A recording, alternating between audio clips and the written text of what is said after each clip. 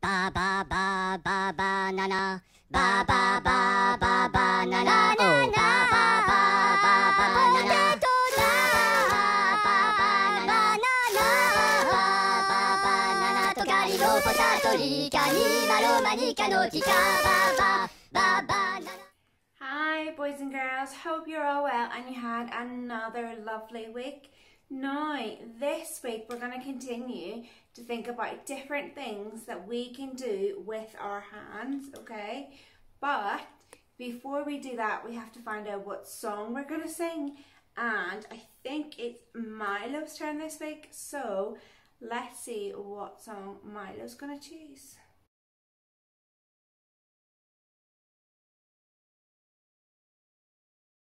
Okay, boys and girls, we've got Milo here ready to choose, and he's either going to choose between Jesus, You're My Superhero, or Dr. Jesus. So, Milo, are you ready to choose? Let's see which one he chooses.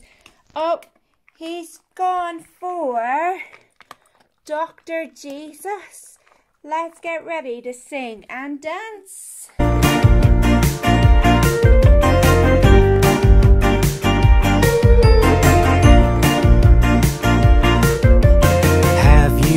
To see the doctor, feeling fully fine. They'd say, why did you come here? It's a waste of time. But there is a doctor we all need to see. Jesus Christ is calling, come and follow me. Dr. Jesus will see you now. He gives a brand new start. Not just for the things on show, He sees inside our hearts. Dr. Jesus will help you now. Forgiveness is the fix. The healthy don't need a doctor, it is the sick.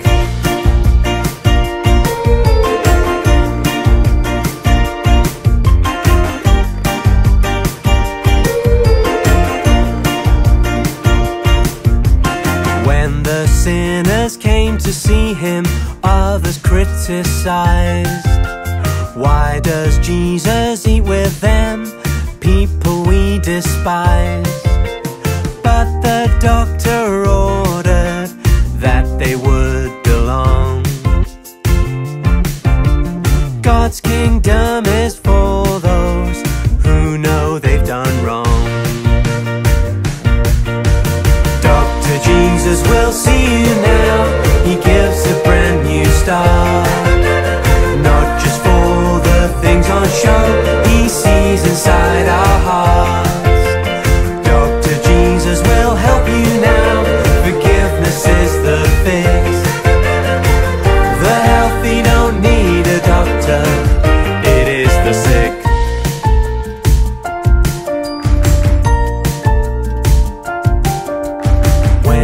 Came to Christ, He saved us like He said He would. Through His death and life again, we've been changed for good. Come and see the doctor, come just as you are. Jesus Christ is calling, He will heal your heart.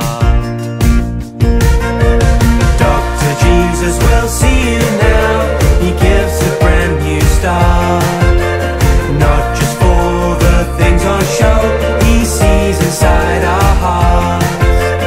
Dr. Jesus will help you now. Forgiveness is the fix. The healthy don't need a doctor, it is the... Well done, boys and girls. I am sure as always there was lots of lovely singing and dancing for that song.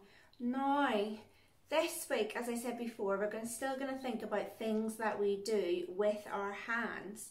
So this week, what we're going to be thinking about is something that you might do pretty much every day. Well, you definitely do it Monday to Friday when you're in school. And you might do it with a pencil or a pen, but probably a pencil. You might do it when you're at home with your homework as well.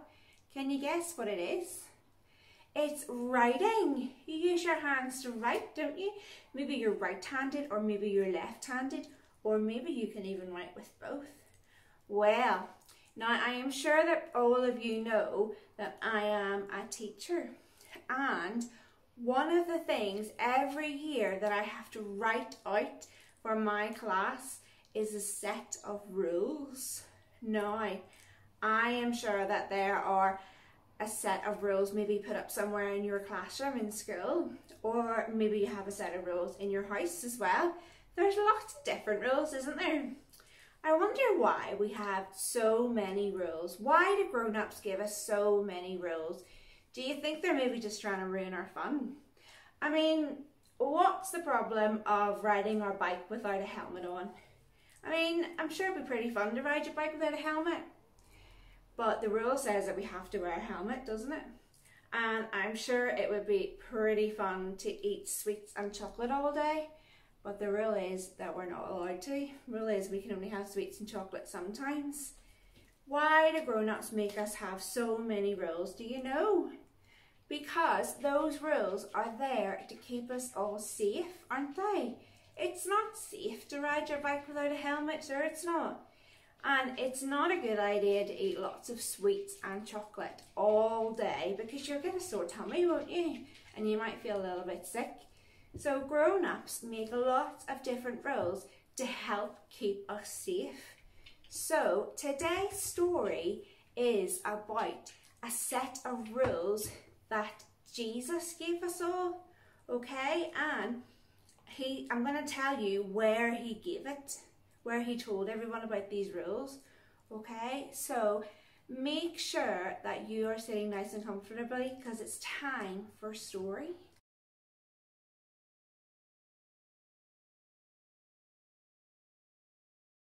Once, when Jesus saw a crowd of people, he went up onto the side of a mountain to teach them.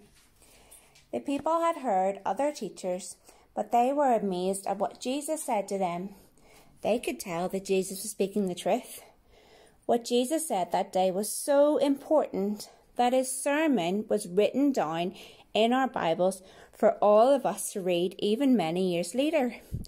Since he was speaking from the side of a mountain, people referred to what he said that day as the Sermon on the Mount. Jesus was a good teacher. When people listened to him, they learned many important things about God. But Jesus did not just talk about what people should know. He also taught people the best way to live. He taught about worshipping God, but he also taught about being kind to people and helping others. Let's see some of the things that Jesus talked about in the Sermon on the Mount. Many people in the world do not know about God or follow him. When people do not follow God, it feels like the world is in darkness. But Jesus told his followers that they could be like a light in the dark world. If they obey God, then people would know the right things to do. Jesus also talked about following rules. Other teachers have been saying that it made God happy if people obeyed all the rules. But Jesus said, if you only follow God's rules on the outside, but you don't love him on the inside from your heart, then this actually makes God sad. God is our heavenly Father and we are his children. Children want to be like their fathers, so Jesus said, try to be good like God, your Father is good. But some other religious leaders follow God's rules just to get attention. They like to do things like stand on a street corner and pray really, really loud so that everyone would hear them and think they were good. But Jesus said that God can hear us pray even if we whisper or go to a quiet place all alone. In fact, anytime we do good things, God sees what's happening. We should do good things to make God happy and not just to show off to other people. Another thing that Jesus talked about when he was on the mountain was treasure. Sometimes people worry about money or clothes or food, but Jesus said that if you follow God, you're rich. You will have treasures in heaven waiting for you. People think that earthly treasures, things we have when we're on earth, get disappointed if the treasure gets lost or stolen. So, which is more valuable, treasure on earth or treasure in heaven? Jesus said if we always worry about things on earth, we will be sad. If we remember we have treasure in heaven, we know that the treasure will last forever. The last thing Jesus said in his sermon was about making a wise choice. He said there were two choices, and the choices are like gates. One gate is really, really wide and very easy to go through. Most people choose this gate. They always do what's easy instead of doing what's good. The other gate is really narrow and harder to go through. Not many people choose to go through it. The people that do go through that narrow gate want to do the right thing even if it's difficult. So, where do you think the gates lead? Jesus said the wide gate leads to a life filled with destruction, and the narrow gate leads to a wonderful life that leads to an even better life someday in heaven. Which gate would you choose? Jesus said many other things that were important in the Sermon on the Mount. So many things, it might be difficult to remember them all. Even if we don't remember everything Jesus said on the Sermon on the Mount, there is one thing that we need to try very hard to remember. If we remember this one thing Jesus said, then we will always know how to treat people. It's like a really important rule that works in any situation with anyone. It's so good that some people call it the golden rule. Would you like to hear what the golden rule is? The golden rule that Jesus said on the Sermon on the Mount was, do to others as you would have them do to you. That means the way that you want people to treat you is the way that you should always treat them. If someone hurts us, we feel like hurting them back. But that's not the golden rule. The golden rule is that we only treat people like we want to be treated.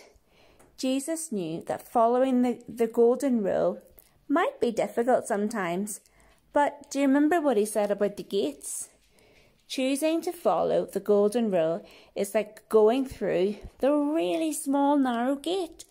It may be more difficult, but it leads to the best life.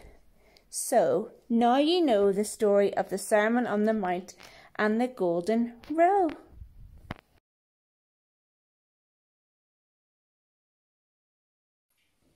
Okay, boys and girls, so our craft this week is we're going to need a piece of paper like this. And what we're going to do is we're going to draw around our hand again. Okay, I am sure you're getting really good at this. But we are going to draw around our hand again. Okay, so I'm going to do that and then we'll see what we have to do next. Okay, boys and girls, so you will see that I have drawn round my hand and I've also coloured it in. Okay, so you can colour yours in as well, and if you want to cut it out you can, but you don't have to. Okay, so I'm not going to cut mine out this week, but the next thing I'm going to do is I'm going to get a pen and I'm going to start to write out all those rules that we learnt about on the Sermon on the Mount all over our hands. No, I'm only joking. That would be an awful lot of writing, wouldn't it?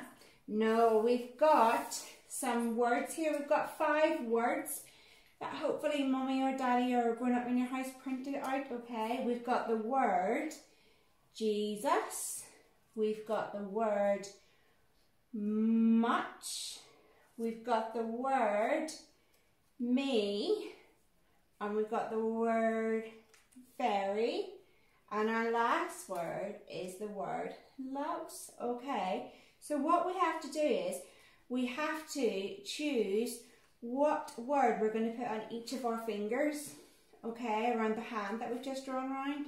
So let's start with Jesus, okay? Let's start with Jesus. And if you want to write this instead of sticking it down, you can do that instead. You can write on your hand instead, okay? So I've got the first word.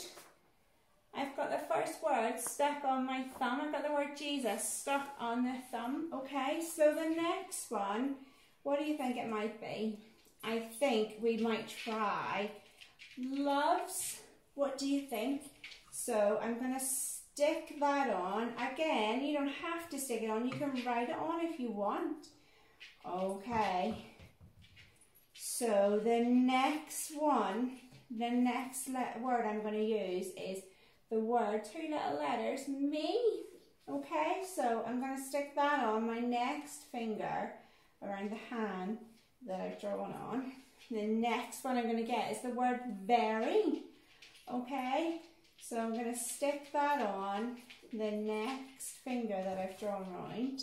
And my last word is the letter or the word much. Okay, so I'm going to stick that on my last finger, my little pinky finger. And then have a look.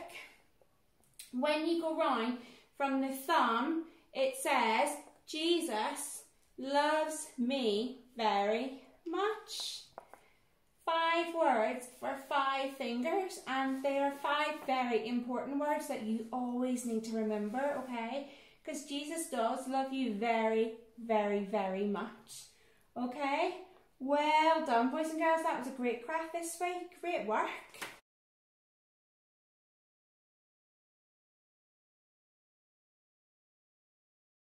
Okay, boys and girls, well done. Well, it's nearly time for me to go, but before I go, I just want to say a prayer with you, okay? So I need you to close your eyes and bow your head, and we're going to say a prayer.